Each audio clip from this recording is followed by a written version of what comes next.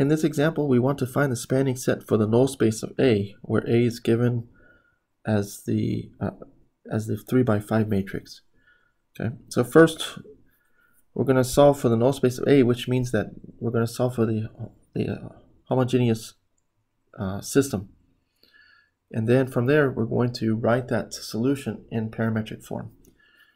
Okay, so for our matrix, okay, we have -3, 6, -1, 1, -7, 1, -2, 2, 3, -1, 2, -4, 5, 8, and -4.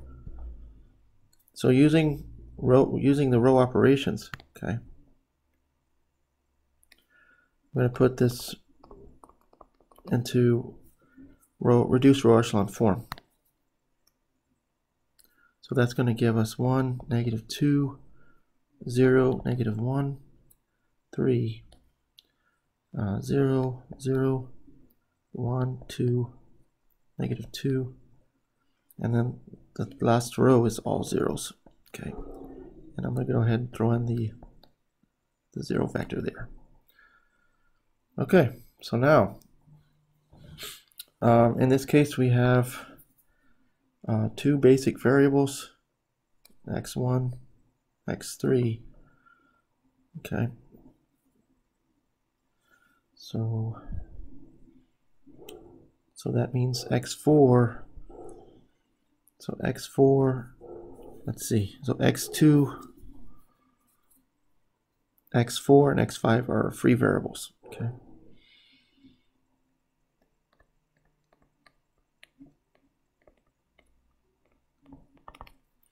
so it's x2, x4, and x5.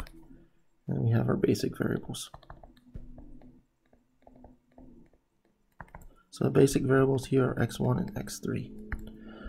Okay, so in this case, we're going to assign each of the free variables a parameter. Okay, so let x5 be equal to, let's say, t, where t is a real number. Okay, x4, we're going to call this s, where s is a real number, and x2, we're going to call it r, where r is a real number.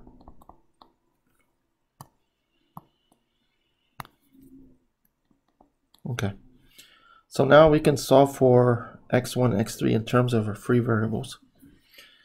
Okay, so looking at the second row,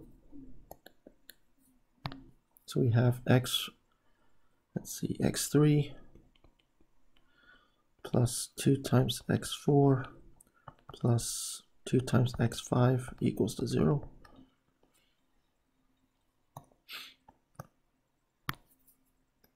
Okay, so we're going to get x3 plus x4 was s, x5 is t.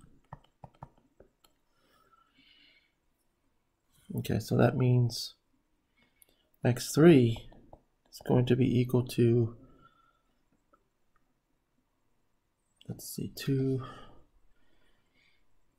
So this should be, okay, so this one should be minus actually. So it's going to be minus, so we have x5, so it's minus 2x5. Okay, so that's minus 2, minus 2t.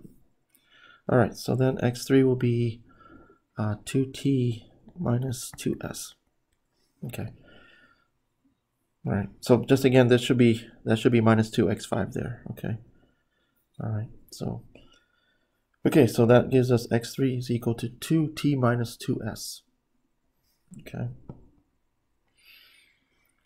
All right. So now we can go ahead and solve for x1 in terms of our free variables.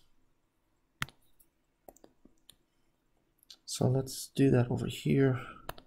So x1 is going to be, so we have x1 minus 2x2, okay, minus x4 plus 3x5 equals to 0. Okay.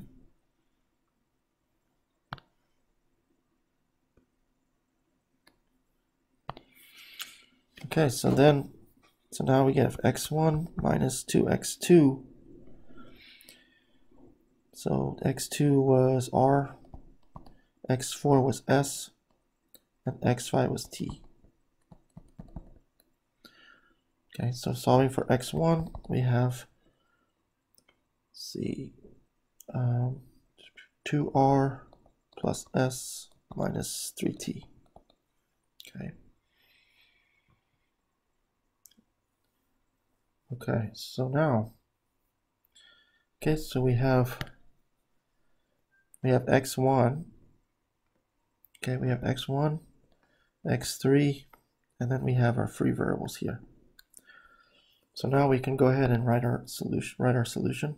So our solution, okay, x is going to be composed of x1, x2, x3, x4, and x5.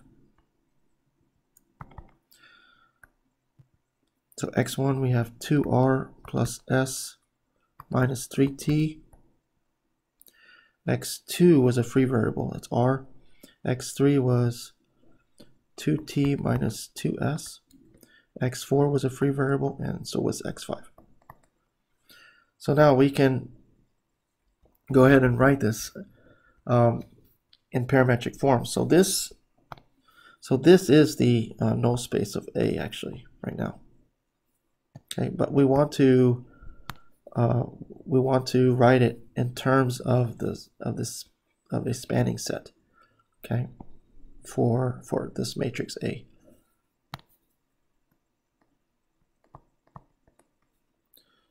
Okay, so we can just go ahead and do that by writing this in parametric form.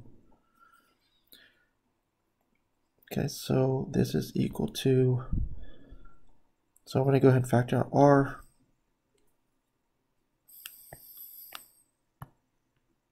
Okay, so r, so it's going to be 2, 1, 0, 0, 0.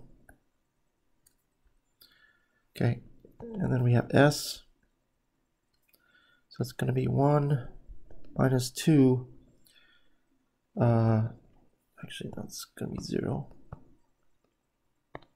So this is for s, so this will be 0, then we have minus 2, 1, and then 0. And then for t, we're going to have minus 3, 2, 0, and then 2, 0, and then 1. Okay, so this is the spanning set. Okay, so this is the null space written in parametric form. Okay, and we wrote it. We can write that. So we can write the null space in terms of a linear combination of 3 vectors. So we can call for the first one, we can call this v1, v2, and then v3. So the null space of A can be written in this form. So we have, say, r times v1 plus s times v2 plus t times v3. Okay. So it turns out that these vectors v1, v2, and v3, this forms what's called the basis. Okay, these are the basis of the null space. Okay, so the basis of the basis is when your set is, it spans, so it spans the space it's in.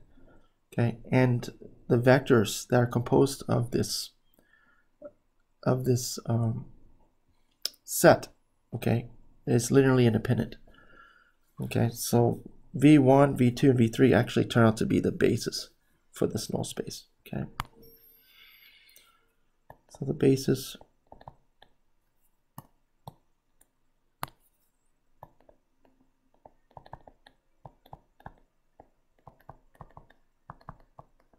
okay, it's just v1, v2, and v3. So that forms the basis. Okay, and again, v1, v2, and v3, we can very easily verify that those are linearly independent of each other. Okay, you can set it up right as a matrix, do a REF on it, and you'll see that you'll get the identity. You'll see that you'll get 3 pivots here, 1 pivot in each column. Okay, and then also this spans the space that it's in.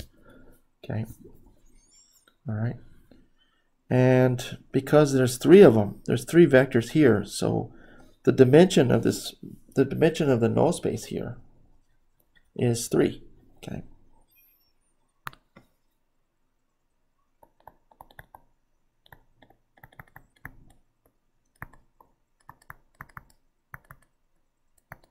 Okay, because simply we have 3 vectors, okay, that composes of the basis of the null space.